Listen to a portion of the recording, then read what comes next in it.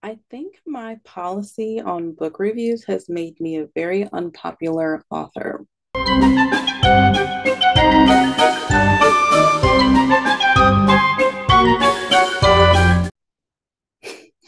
I have found that there are so many authors who either agree with kind of my policy, but just won't publicly say that they do, or they absolutely disagree. And so my policy when it comes to book reviews is that if you read a book, you should review it. Now again, obviously I'm not like the book review police. I'm not going around hounding people to write book reviews. That's not what I'm talking about. I just mean that if you're someone like me who has put myself out there on like social media blogging, like if you're making all of these efforts to put yourself out there in the public, then yeah, you should write book reviews. And so there are some authors who refuse to write book reviews, and there are some who have book review practices that might be questionable. There are some who are very intimidated by the backlash from writing book reviews, and I get that. So I at RavenCon did a presentation on how to write book reviews or not, and it's basically this presentation that I do to kind of teach people how to write book reviews if they don't know how to, but I also kind of explain like why. With that said, I think the book reviews that I'm going to be posting today are kind of some of that reason maybe why other writers, not just like if you're just a reader, then I don't think you have as many excuses to not write. But as a writer, it can be difficult to write book reviews because of the way the industry is set up. So, anyway, my point is that I'm going to be sharing a 5-star review today and a 2-star review. And for some writers, they don't have that option to write a 2-star review because people will like come after them. And I get that. Um, I'm not anyone special. So if someone comes after me, I don't really know what they're going to get out of it. So I don't know. Maybe if I was Stephen King, which actually Stephen King doesn't seem to have a problem promoting other authors. I guess if they share the same publisher, like he'll say like, "Oh, you should read this book by whoever." And I guess that's the same or not the same depending on how you look at it. Anyway, I'm done with that. So let's just get into it. So here are the book reviews for the month of April. I'm going to start with The Invisible Library. I gave this an overall star rating of 5. This was my pick for the IWSG April Challenge of Libraries. So the challenge was library, and this was the book I picked. So other people read other library books. They didn't have to read this one. So let's just get into it. It says, I really enjoyed this book and have already picked up the second in the series. I haven't started it yet, but I'm going to. I want to finish a book that I'm reading now before I get to that. But anyway, I read this book for the IWSG Book Club April, should say 2023. I need to fix my review. Library Challenge. Of the 2 books I planned to read, this was by far the best. A magical library that exists beyond space and time, with librarians who hunt down rare books, is already an enticing premise. But when you add in a great mystery and diverse characters, I'm all in. So, yeah, I do like the fact that this story has diverse characters, not in the sense that I think some people have a narrowed view of diversity in books. And again, I don't think there's anything wrong with that. If that's what you're looking for in a book, then hone it. Don't let anyone tell you different. But I feel like sometimes when you hear the word diverse characters, people automatically assumed, oh, this book has brown people in it. Like brown people have been excluded from like the literary world for so long that if you say the term diverse characters, that means it has brown people in it. And I'm not saying that this book doesn't have brown people in it, but what I do mean is that there's multiple cultures represented in the story. And that's the thing that you don't always get. You might have a story taking place in some small town where all of the characters are brown. And that's considered diverse characters, which because of the lack of representation, it is.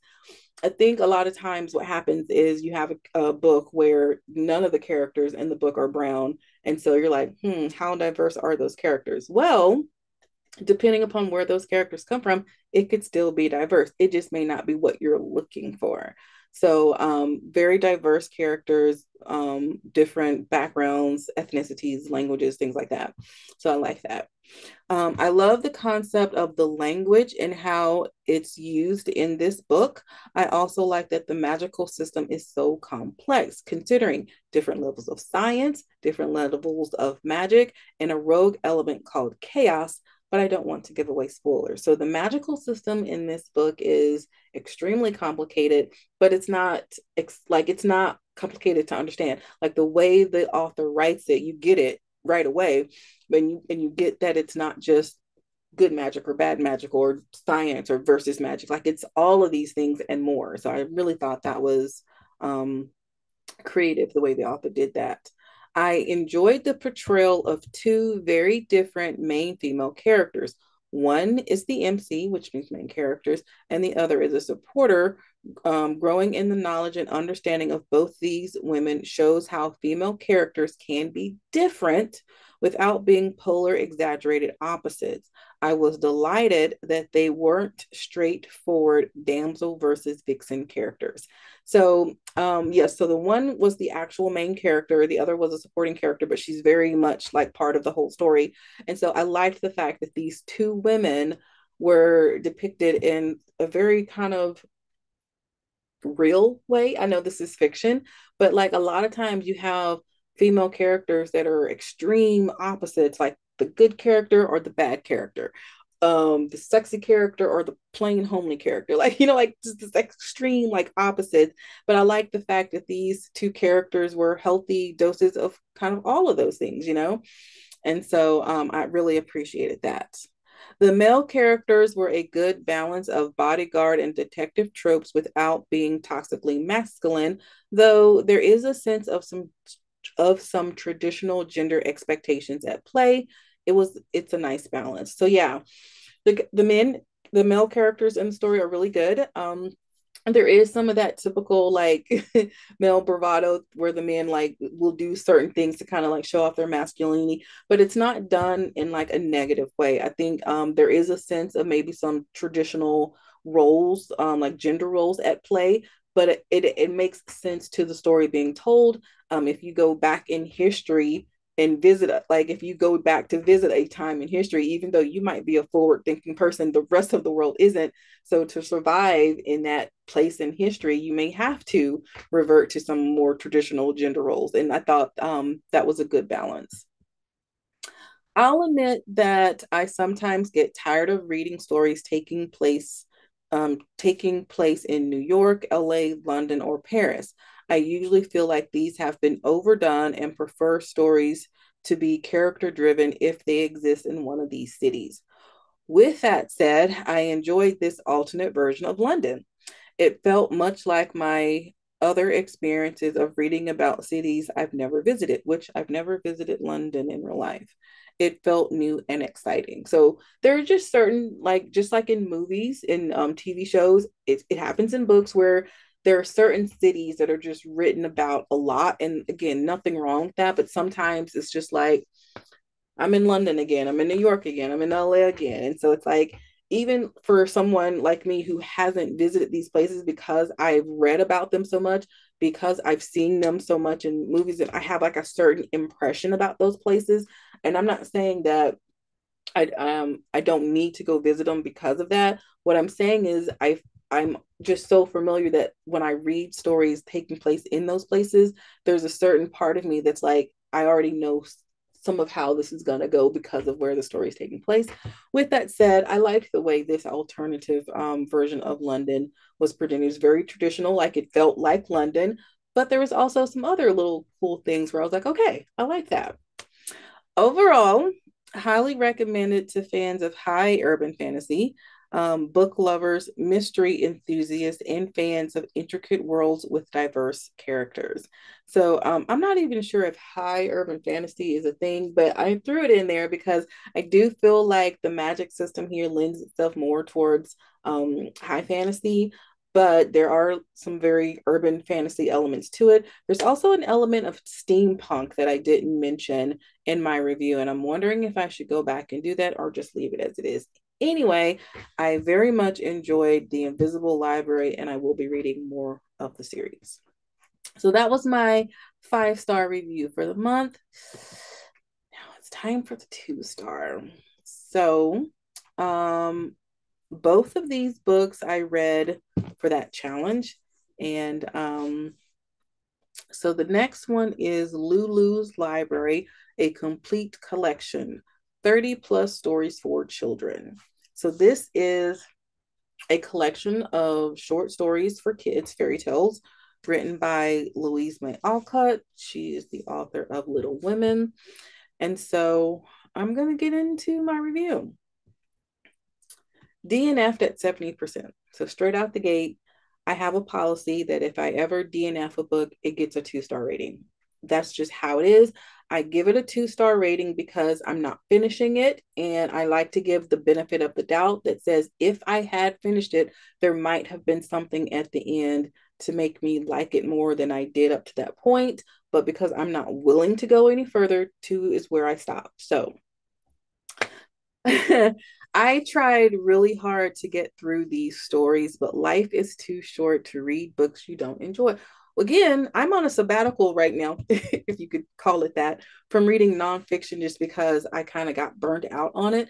I am going to return to nonfiction at some point, but not right now. Like I'm in a mindset, I'm in a mind place where if I'm going to read something, I need to enjoy it. I need to be getting something out of it. And this wasn't doing it. All right. I read this book for the IWSG Book Club April 20. Oh my goodness, I did the same thing here. I said 2022. I'm going to have to update this. Anyway, Library Challenge. I was excited to read a collection of children's stories by the person who wrote Little Women, but this wasn't a good experience for me.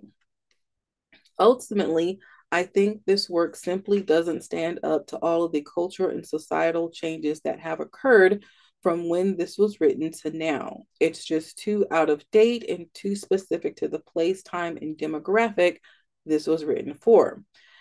It's a niche that may not fully exist anymore, though I can see others being able to better appreciate this work than I am. So, plainly, if I'm just going to put it out there, this book was not written for a middle-aged Black woman in the 21st century, plain and simple.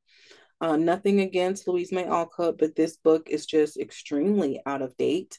There is some merit to it. I don't want to make it seem like the stories are horrible. They're not horrible stories. And you'll see just what I say in the rest of the review in just a moment. But honestly, like, it's just, you reach a certain point in your life. Again, this whole thing about not wasting time reading things that aren't enjoyable to me. I've been talking about like diversity and representation and stuff like that. To read something that clearly was not meant for you, or like watching something that was clearly not meant for you, it's like, I'm not mad at this person for doing this. I'm mad because no one told me that maybe this wasn't for me. Like, and again, I'm not, and mad is not the right word. What I basically mean is just, this is just not written for me. It is very much I mean, again, I can see other people finding historical appeal to it. The stories are clever, they're cute. I mean, but there's just nothing in these stories that if I had lived at that time, which, I mean, I guess there were Black people who were reading at that time. So yeah, so let me not get too exaggerated with my emotions. But my point is I if a kid, a little Black girl who could read at that time had picked up these stories, she wouldn't have been able to relate to them. These would have been so fantastical. She'd have been like, oh, this is clearly for Miss So-and-so's daughter. She must have lost her book or something like that. Like, it just and it's not just about being Black either. Like, I mean, and again, I'm not putting myself into other people's I'm just making an assumption here. I don't think a Hispanic person will overly be able to relate to this, or an Asian person will overly be able to relate to it. I am not saying that these stories don't have any merit. They do. I'm just saying that when you are reading books, watching TV, watching movies, and you don't see yourself in it at all, you can't relate to it at all, it's really hard to jump into it. I am a firm believer that people are more alike than they are different. So don't get me wrong. I can watch movies that have an all white cast and find something to relate to. I've done it my entire life. So that's not what I'm saying here. I'm just saying that this is very much out of date and very much written for a specific demographic, place, and time. And I'm just not that demographic. It's not my place, not my time. And that's okay. This is not for me. I'm going to finish reading my review. I may finish this collection one day, but not now, if for no other reason than I think it would be a fun challenge to rewrite many of these stories for a modern audience. I cannot recommend this to any of my personal friends, but could recommend it to students of cultural studies and fans of historical depictions. So yeah, I mean, if you are just a huge, cultural studies person or historical studies person, anthropology or something like that, I think you could definitely, read this and find this is think you could say, hey, at the time that this was written, these are the kinds of stories that kids like to read. This is what they found entertaining. And it's good sometimes to do those comparison between what kids did now and what kids do today.